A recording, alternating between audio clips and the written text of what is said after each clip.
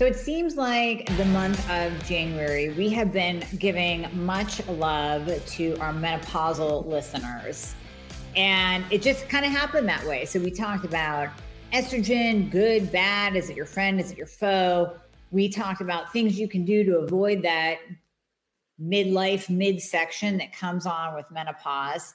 And now today I have a very special guest, a very good friend of mine, Debra Atkinson, and she is going to shed light on the exercise component after 50. So this is going to be a game changer for you, and you can probably hear the excitement in my voice. The latest introduction, the latest member of the family to the Fixer line is Metabolism Fixer. And this, oh my God, I formulated this just for all my people out there that need to lose weight, that need help in the weight loss department, that can't lose weight no matter what they do, that feel like they have a slow metabolism, and that might be thinking of trying all those peptides out there, you know, the Beverly Hills soccer mom drug of choice for weight loss peptides. Or even if you're on them already and you're like, man, these are really expensive and I'm still not losing weight, add in Metabolism Fixer. Here's what I did.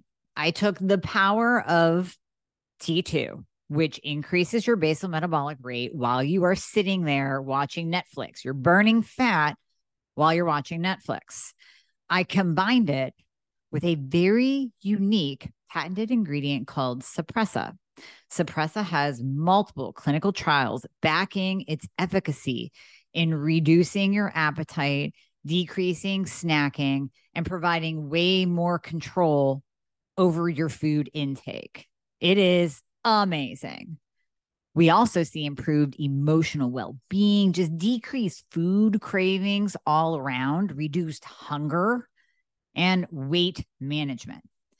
Add on top of that, we have green tea extract, we have purple forest purple tea extract, both of which affect the metabolism in a very positive way without the jitters of normal fat burning supplements out there from the 1980s and 90s, right? The ones that made you feel like you're having a heart attack. You will not have that in any of my supplements, Thyroid Fixer or Metabolism Fixer. But Metabolism Fixer, ooh, yeah, we kicked it up a notch. It is in powder form, so you can drink it through your day. It's going to flavor your water. We got Orange Crush and Refreshing Citrus. I love them both. It is going to keep you under control all day long. So you throw a couple scoops in your water bottle in the morning, throw a scoop or two in your water bottle throughout the day. You will have fat burning and appetite control the entire day for what? An eighth of a price of the peptides? Oh my God, you can't go wrong. So grab some Metabolism Fixer today. Please let me know how you do on it. I am super excited for you. Super excited. Let me introduce you to Deb, and then we will dive into all of the good stuff. So Deb Atkinson, she is a wellness coach, a hormone balancing fitness expert, and Flipping 50 founder. She has helped over 250,000 women flip their second half with the vitality and energy that they want. She's the best-selling author of You Still Got It, Girl, the After 50 Fitness Formula for Women, Navigating Fitness After 50, your GPS for choosing programs and professionals you can trust, and Hot Not Bothered. I love that. Debra hosts Flipping 50 TV and the Flipping 50 podcast, an AARP top podcast for 50 plus. She's a frequent speaker and TEDx presenter of Everything Women in Menopause Learned About Exercise May Be a Lie. She has 38 years full-time fitness experience, is an international fitness presenter for associations, including the International Council on Active Aging, IDEA, and SCA, and Athletic Business, and CanFit Pro. She's an American Council on Exercise subject matter expert and prior a senior lecturer in kinesiology at Iowa State University. Debra is also the founder of Flipping50.com and creator of the Flipping 50 Fitness Specialist Program for fitness professionals. She's a frequent contributor at HuffPost, ShareCare, and other featured outlets on the Education Advisory Board for medfit.org. Deb, you've done so much. This is craziness. You are. I'm tired. I know, right? But you know what? You take care of yourself, so you're not tired. This is true. Yeah. And it is still just as fun as day one, year one today as it was 38 years ago. I mean, and that is why it's like, seems like a blink. Yeah. And you've accomplished so much in that time.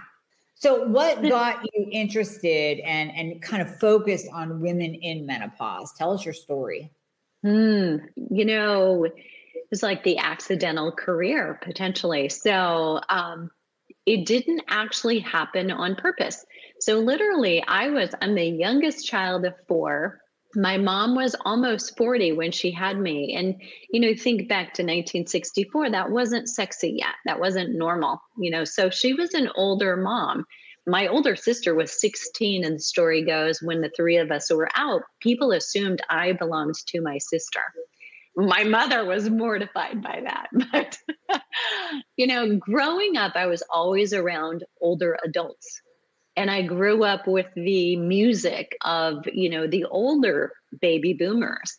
And so when I was in college and we had to begin doing practicals and taking on pseudo clients and practice with them, I always got the older adults. I always got the alumni and the staff and enjoyed it. And I was able to create rapport. So I actually continued to work with them from I was 22 to 49 when I actually turned in my resignation letter and I quit. And I didn't quit my job to start Flipping 50. I quit to start supporting trainers and health coaches. There wasn't a lot of health coaches back then yet, but helping them with marketing and selling.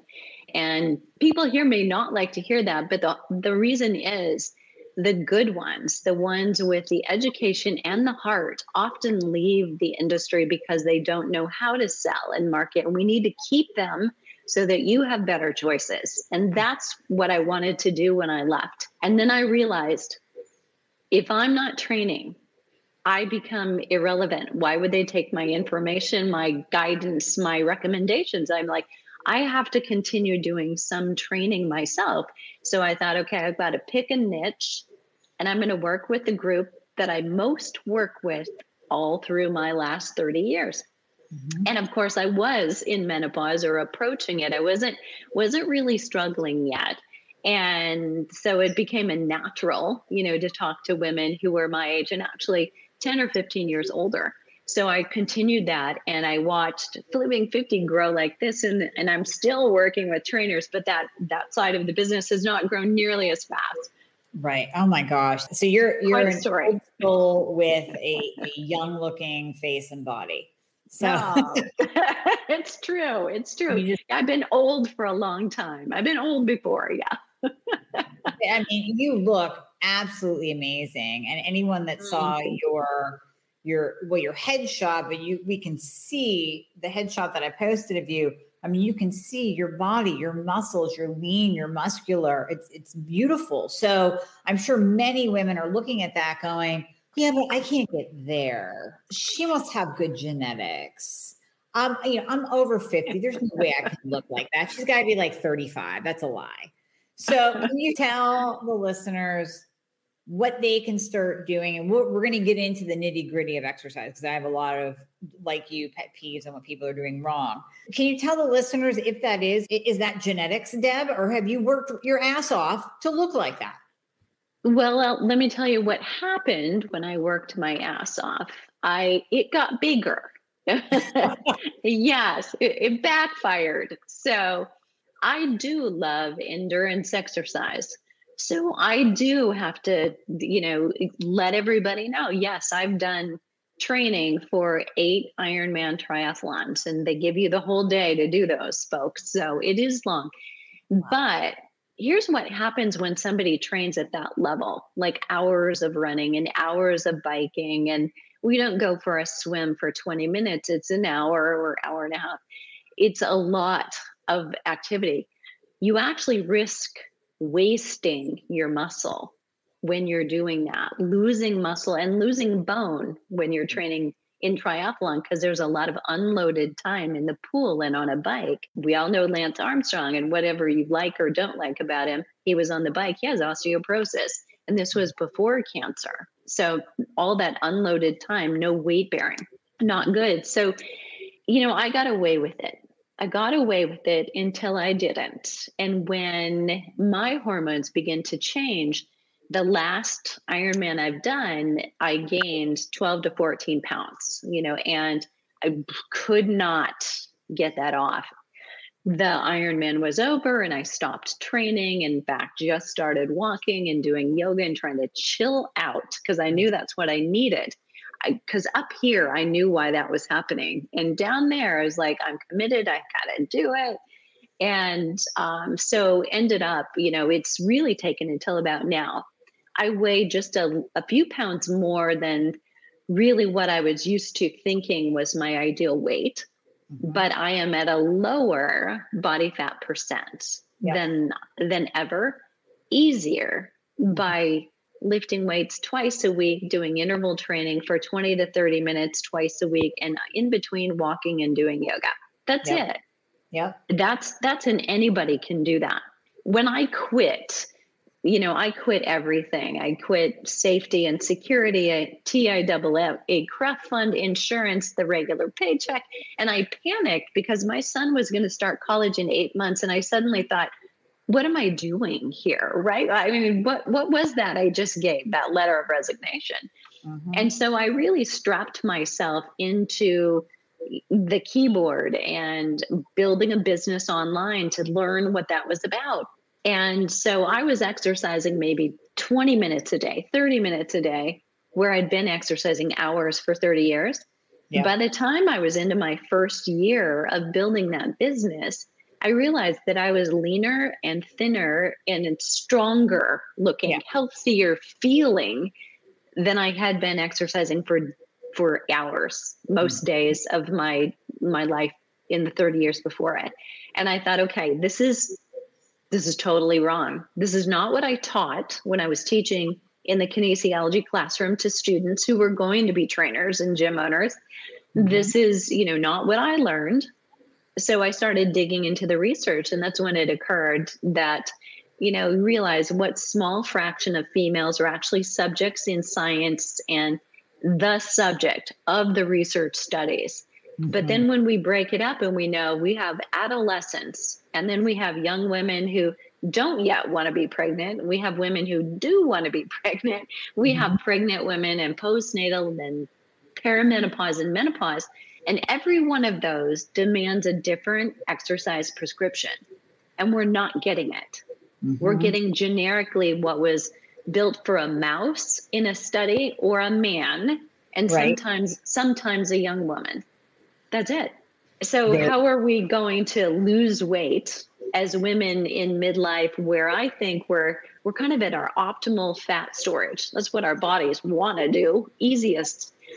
And we're following studies that were built based on men who are in the peak of muscle mass, because there's usually about 25 years old. What's similar about them, right? Yeah, nothing. Absolutely nothing. Yeah.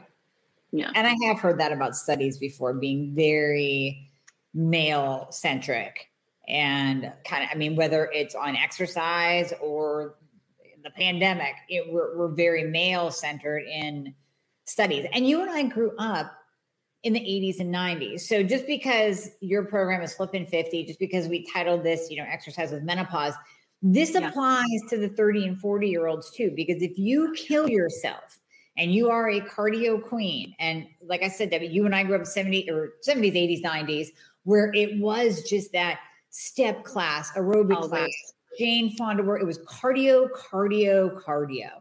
And I never did an Ironman, but the figure competitions that I did required a couple hours at the gym, totally destroying my body. And I can relate to your statement that now I look better, feel better, am stronger than when I competed in my 20s. And that's from backing off the cardio and not killing myself. So what you're saying today, I think applies to multiple age groups of women. Yeah. Even if you are, like you said, maybe you're fertile and you're trying to get pregnant.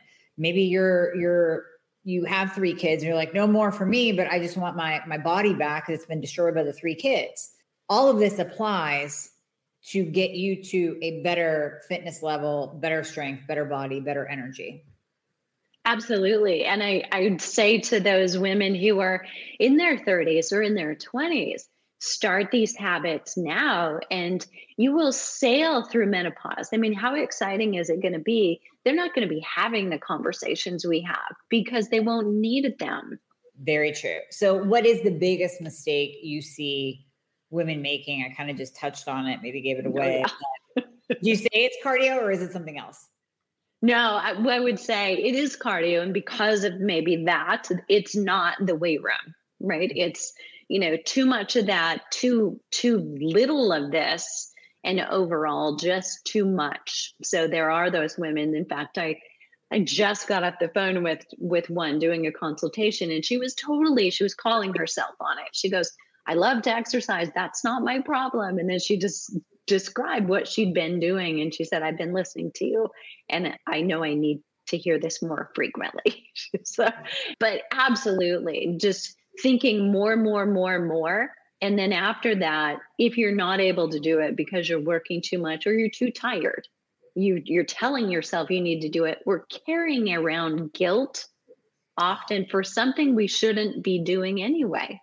And if you're carrying that around, that's like extra baggage. And I think if you put it down and start thinking, my being busy is actually saving me from myself, from doing something I shouldn't be doing anyway, that you'll start to get better results. Mm-hmm.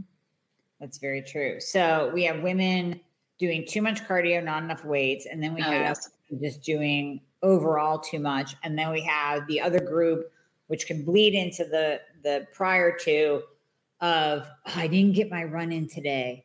I feel guilty. And even though I'm fatigued and it's the end of the day, I'm going to push myself anyways. And I was one. I had that guilt. I'm happy to be free from that now, but I had that guilt.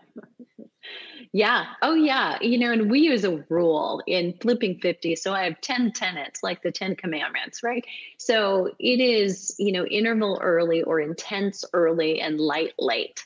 So that at the end of the day, it's a reminder for women that if you're feeling like, well, I didn't get the workout in this morning, something got in the way, or I didn't get up or something, I'm going to catch up. I'm going to get it in the evening, that you realize that's actually not the thing that is going to help you probably reach your goals, which, we all know the biggest goals for most women are weight loss or weight maintenance or energy, right? And vitality. And in order to have all of that, you have to have good night's sleep.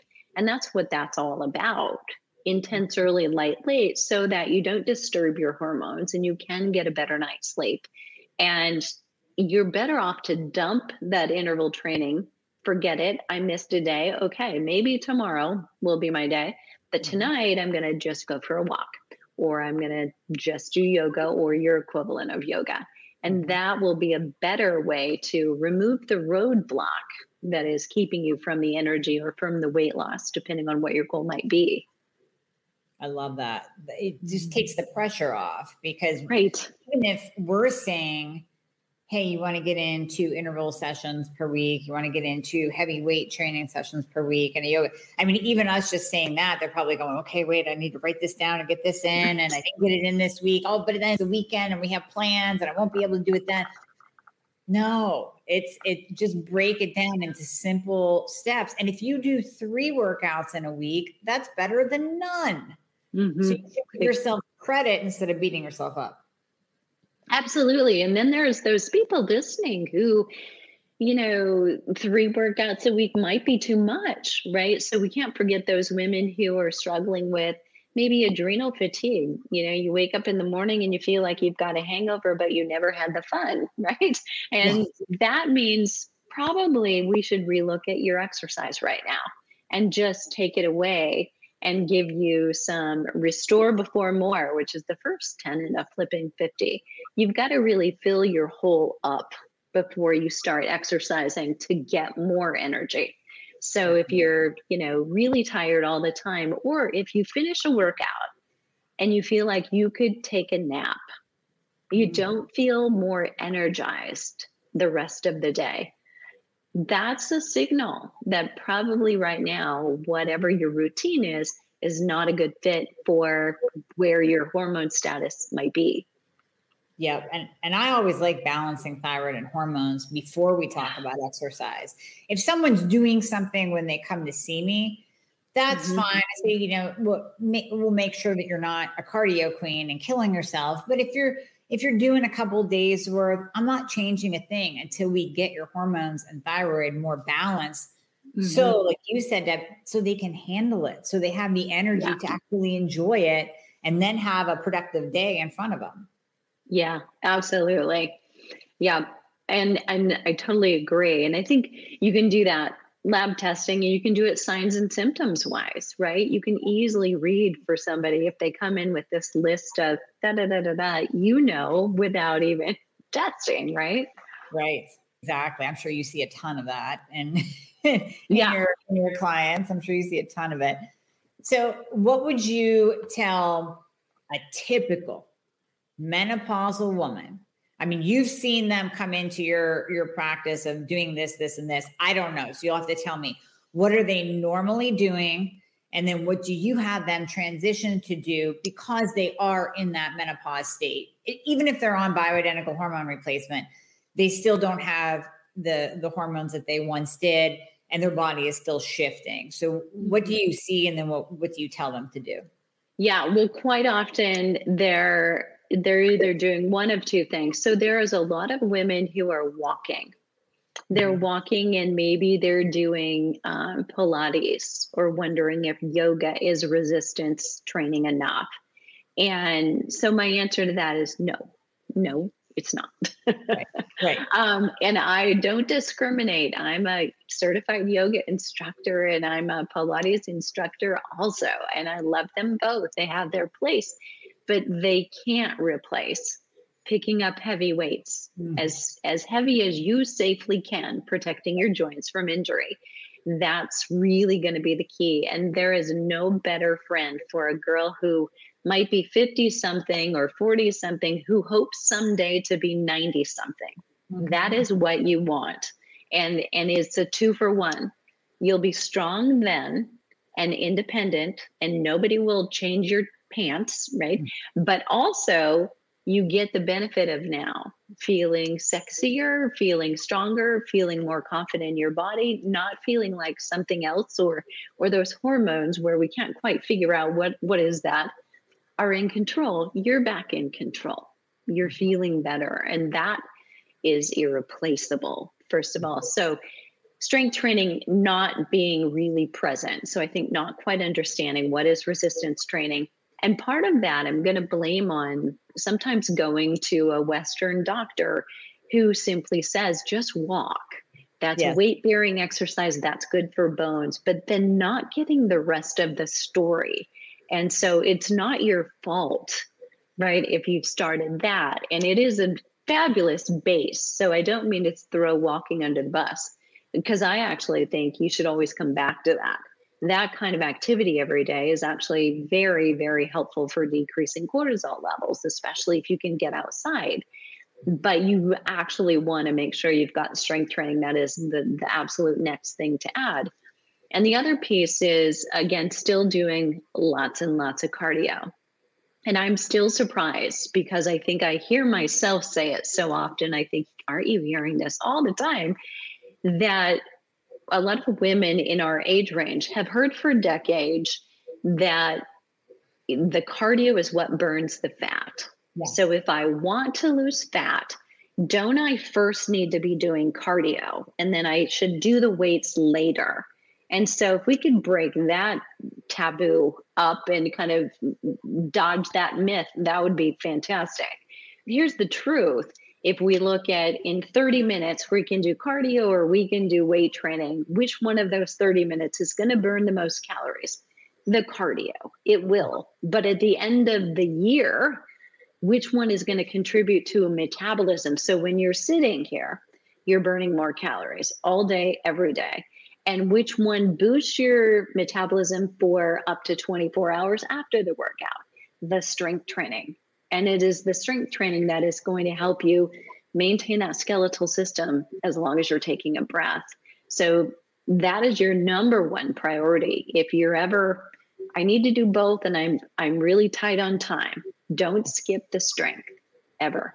Exactly. I think a lot of times people are forced to choose. They are limited in time. And I stopped doing cardio about 2 years ago. And I use my weight session to get my heart rate up. And I think one of the downfalls of exercise gadgets would be stupid watches, like how many calories you burn, because people focus on, and they go, oh, well, I didn't have a good workout today. I only burned 200 calories. No, it's not even about the calorie burn. It's about what you said. What is the long term? How is it affecting your body and your health for those first 24 hours after your workout and for the next 30 years? Yeah. Well, and exactly what you said. It's actually not about the calorie burn during the session, but it's after what we call the after burn, right? Or the EPOC is called the excess post-oxygen consumption. It means while you were exercising, your body was burning more calories using oxygen. So for every liter of oxygen, there's 5 calories burned. I must have said that every day for 16 years, okay, in the classroom. But the whole point is then your body pays that back afterward. And that the afterburn between strength training and cardiovascular activity has been proven in science over and over again that the strength training afterburn is much higher than a cardiovascular workout is. I want to take a minute and tell you about my new love, Athletic Greens. So you may have heard of them before, but I'm going to give you my take on AG. I started taking Athletic Greens because, like all of you, I know I'm not getting in the nutrients I need, and my goal is optimal health and good skin. So I need to supplement, but I don't want to take 1,000,000 pills a day. So enter Athletic Greens. I wanted to give them a try first because of their origin. Many of you know I'm science-based, and I fully respect when a company is created from a pain-to-purpose story, someone's own struggle. So Athletic Greens founder experienced a ton of gut health issues and ended up on this complicated supplement routine costing him over $100 a day, which is ridiculous. So he said, enough, use science, create his own, and perfected the taste. So there is the birth of Athletic Greens. And then the second reason for falling in love is the taste, because I've tried different green drinks and so have you, and you don't like them. They taste like dirt and you end up throwing them out, and you certainly don't do it every day. Now I actually look forward to Athletic Greens because it has a clean, mild taste that is refreshing. It also, bonus, has 75 high quality vitamins, minerals, whole food sourced superfoods, probiotics, adaptogens. It just starts your day right. And it actually gets your system ready for everything else you're going to put in it. You get more nutrients out of your food. The other supplements you're taking for thyroid support actually get absorbed and work better when you start the day with Athletic Greens. Less than 1 gram of sugar, no GMOs, no chemicals, no artificial anything like I tell you to avoid. So I think right now, it's just time for you guys to try this out too. And to make it easy, Athletic Greens is going to give you, hold on to your pants, 1 year supply, a free 1 year supply of immune supporting vitamin D, and then 5 free travel packs with your first purchase. So all you have to do is visit athleticgreens.com/Dr. Amie. That's DRAMIE. Spell it right. No doctor spelled out. Spell my name right. Again, that's athleticgreens.com/DRAMIE, Dr. Amie, to take ownership over your health and get in on this special, a free 1 year supply of vitamin D and 5 free travel packs. Let me know what you think. But the big thing for, I think, women who are in midlife and then later for sure is the boost that we get in muscle protein synthesis. And that is only going to happen from strength training. And so maybe we should break that down and talk about what muscle protein synthesis is. That is our ability to use protein that we consume to the use of our muscles. So muscle is based on protein, the amino acid quality in proteins that we eat come back into the building blocks for muscle. So those of you that you want to be toned and you want to see that tone, that's going to take muscle, that's going to take protein, and high quality protein is really important. But we lose the ability to use protein that we eat And so that muscle protein synthesis goes down. So we look for ways that we can boost that. So in older adults, we don't become frail and old and weak and then have to go into homes and have care. Strength training, that boosts muscle protein synthesis, and also then eating high quality protein. And if you pair the two, so you do a good workout and afterward you have a high quality protein, now we've done a 2-for-1. And if you do that consistently and regularly throughout your week and your month and your year, now you are almost reversing aging, because what typically otherwise would happen is not happening to you. Mm-hmm. I love that. I'm so happy you said that too, because you probably see a lot of women not eating enough protein as well, right? Yeah, not eating enough protein, not eating, enough carbs, and we're very scared of carbohydrates. And so sometimes that gets so low that muscle actually needs some carbohydrate as well. And when I see a woman in a bad mood all the time, I ask about carbs. Are you eating some carbs? Because serotonin, is also helpful for you. But absolutely, yeah, eating too little has probably been a bigger mistake for my entire 38 years than eating too much for women in particular. And especially if you're plateauing, you are making progress and you're getting more fit, you're picking up heavier weights, you're able to run faster, maybe further, but you're still kind of cutting the calories, like that body over there that wasn't in good shape. You have to feed an athlete. And if you've stopped that, your body will be putting on the brakes. So that's why plateaus often happen, is we need to keep some metabolic flexibility. You need to be able to burn and use calories and eat them when you need them because you're more active. I love you for saying it. And this is why I like having guests on, because even for my patients that are listening to this, a lot of times I'm very guilty of focusing on what I focus on, because that's what we do. We focus on our specialty. So when I get a call, and of course we talk nutrition in the initial consult, we're going over labs, we're doing all that. We're adjusting hormones, adjusting thyroid, talking about exercise, but that gets, like I said, put on the back burner until we get more balance. But then I'll get the call 2-3 months in, I hit a plateau. And I immediately go to, all right, we need to recheck your thyroid. We got to check your hormones, your testosterone, drop down, Yeah. And you just shed light on a question that I'm not asking enough. Are you eating enough? Or are you starving yourself because you're getting frustrated that you're not losing? So you figure not eating this and that will help my body shed more weight. And that's so true. That starvation theory, that starvation model that occurs, it does occur. It does happen. When you starve yourself, your body will absolutely lock down and not shed a pound of fat. It's real. I mean, we learned about it decades ago, but it's real. It is. And yet we keep, I think, I don't know what it is, but I think it's women more than men. Definitely. We keep going back to this. It must be me. Like, I must be eating too much. I don't have enough discipline. I don't have enough willpower. And we think it's us doing something wrong, when actually we could stand to probably eat a little bit more. Sometimes it's got to be a little higher quality food, right? But that's a big one too. Well, even just with the whole calorie in, calorie out model, and I know we weren't going down nutrition that much, but it's worth talking about in that.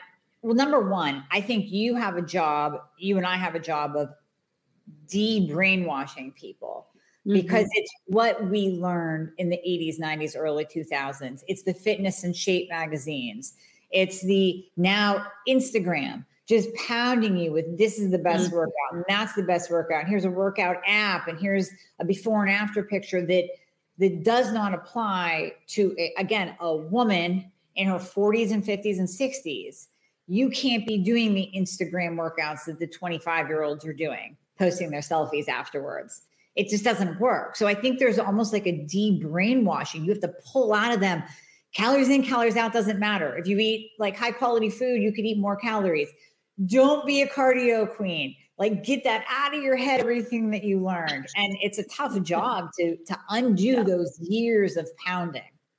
It is. It is that unlearning. Absolutely. And it's funny that you mentioned, what we see on Instagram. And I want to mention this because I do work with fitness pros who are coming through and they're doing the Menopause Fitness Specialist course. And what I hear from them, when I'm doing their initial onboarding call is, I'm teaching a bar class, and I always have these women come up to me and say, you have the greatest, whatever, abs, thighs, something. And then she's like, to me, she's saying, that's not what I do to get them. Like, bar isn't what I do to get them. And so I think Instagram is, a lot of false advertising. You see somebody doing bar and doing Pilates, and the body that you see may not have come from the activity that you see them doing. It's modeling. And that's, I think we forget that. Yeah. Oh, it's very easy to forget it. Even when I'm being sold to, and I know I'm being sold to, I still buy it. I know what's going on. Right. It's just too good to be true. Yeah. You got me. But if I buy those pants, I will have an ass like her. So I'm buying the pants. You won't be able to breathe, but you will have those. Exactly. So, yeah, I mean, you have a tough job at the reprogramming of the brain, literally. But once you do, I'm sure your clients come back and go, oh, yeah, thank you so much for getting me off the hamster wheel of the treadmill. Yeah. I appreciate it. So my body's so much better. Yeah, it's just the weight up here, right? The like I should, and I'm doing it wrong, or am I doing it wrong? That I think is the biggest piece, but it is that unlearning. And in our community, in our members area, I've got certain members who've been in there since they're the founding members. They've been in there for 5 years. And then I've got newer members, and I've got a community coach who is a little newer than some of my veteran members. And someone will make a comment like, this was really tough. This workout was really tough on this old lady.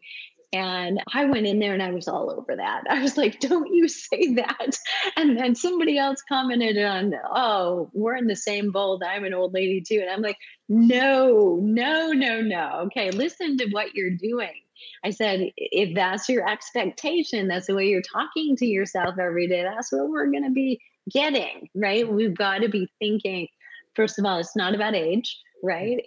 Maybe it's diet. Maybe it's we didn't prioritize sleep. We could have gone to bed a little bit earlier, and you may feel younger by changing some of our lifestyle habits. But, we don't let that language hang around very often before Debra's all over it, on let's talk about expectations and ageism and how we do it to ourselves, not how other people do it, but we're doing it all the time. So true. I got to catch myself, because I will catch myself going, oh, I'm old, dot. No, because I'm the last person that I'm like the anti-aging queen. Like my goal is literally to look 40 at 80. So why am I saying that to myself? I'm literally speaking it out loud to the universe by saying that. Yeah.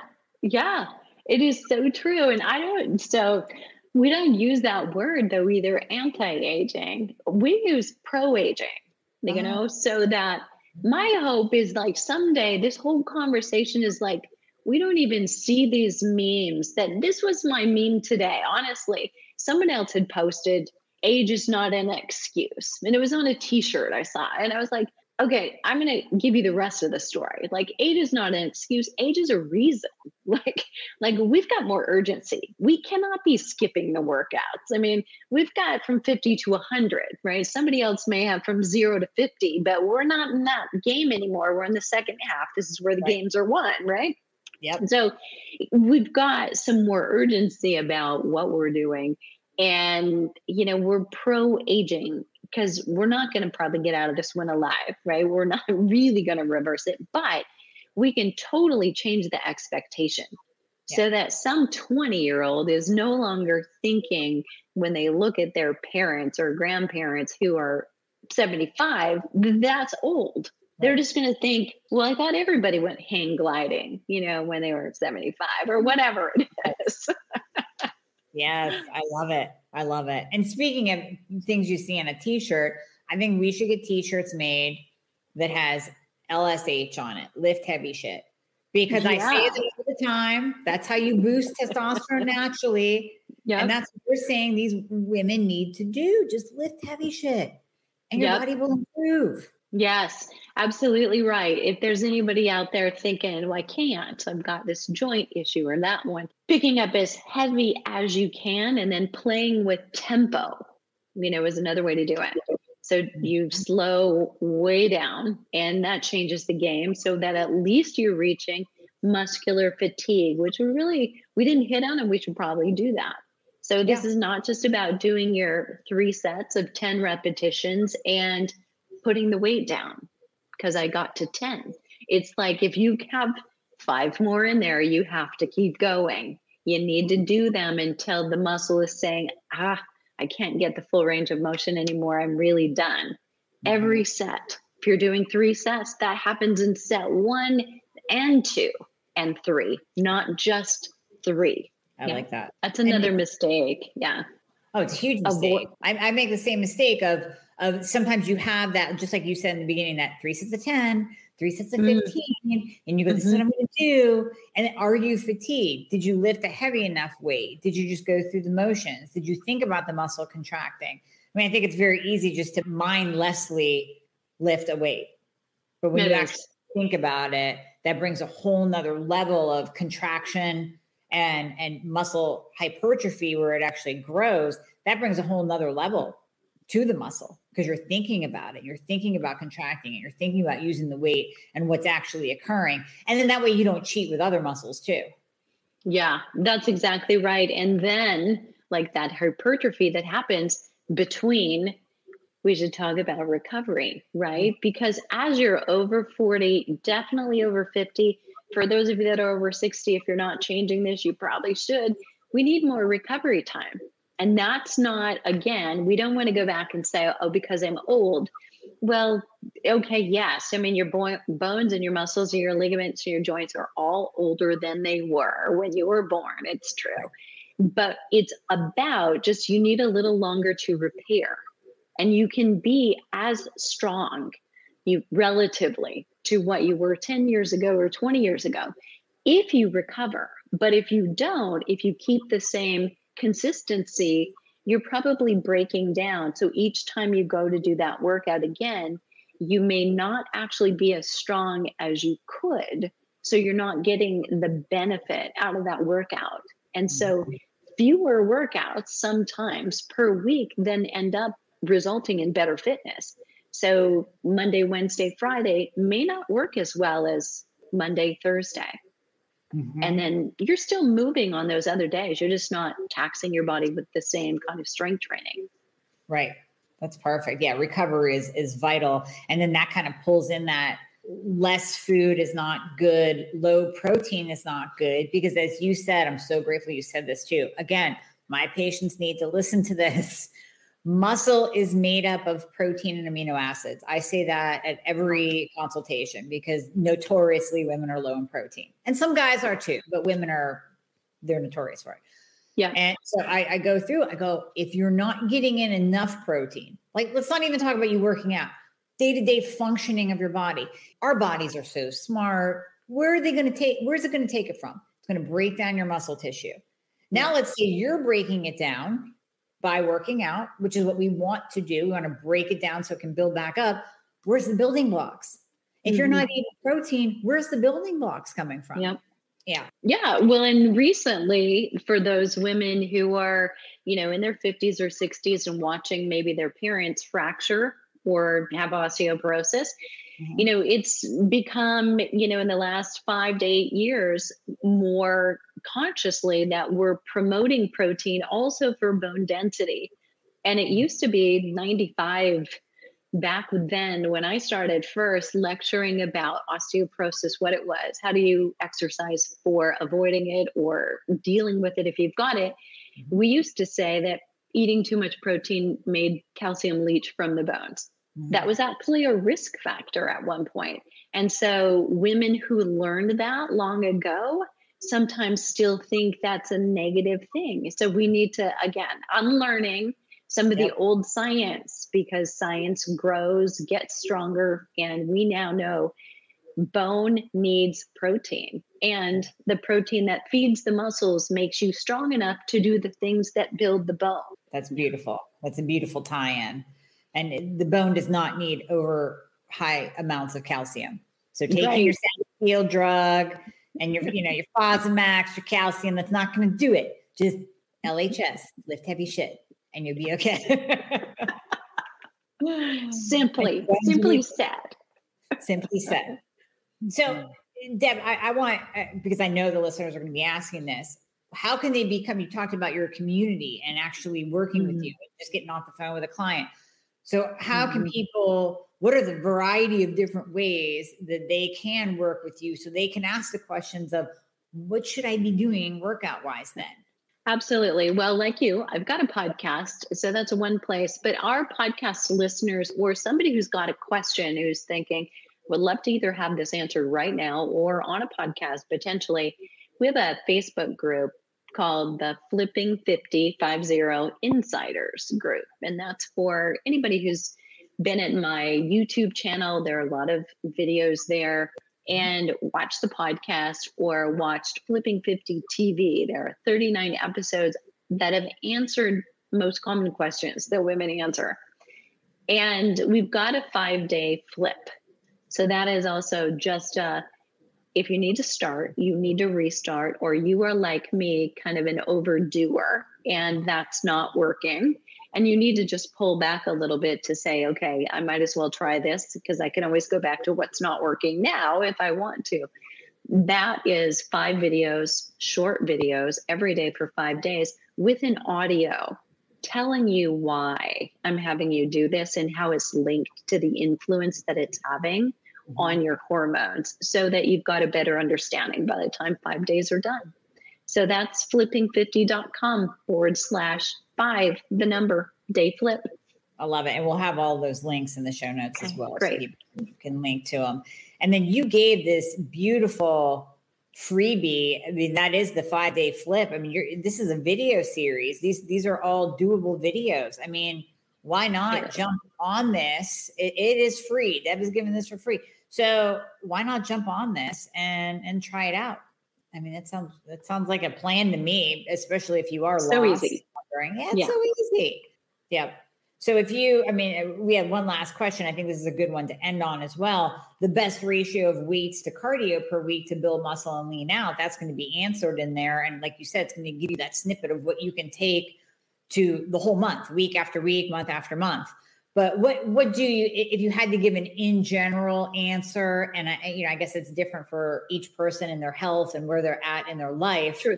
But what would be the generalized, like you said, you do 2 days of weights, 2 days of high intensity?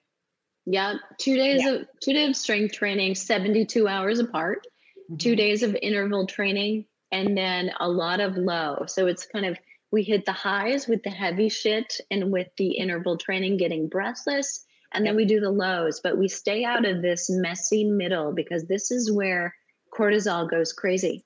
So we're going to stay out of there. We're going to reduce cortisol. We're going to hit it and quit it. And that also reduces cortisol. I love that. That is the perfect capstone to this interview. Great piece of advice. Well, so thank you so much for having me. I love that. This is just the key important information that my listeners need. We don't talk about exercise enough. So when I have a guest on, I really like diving into it, and it helps for them to hear stop being a cardio queen from someone other than me. So it helps when they hear it multiple times. Whenever we hear something multiple times, that third time it might stick, and you might be the woman right now going, I know I bought that Peloton, but that's not doing anything for my bones, like Deb said. And all I'm doing is blowing out my adrenals, and I'm not lifting anything heavy.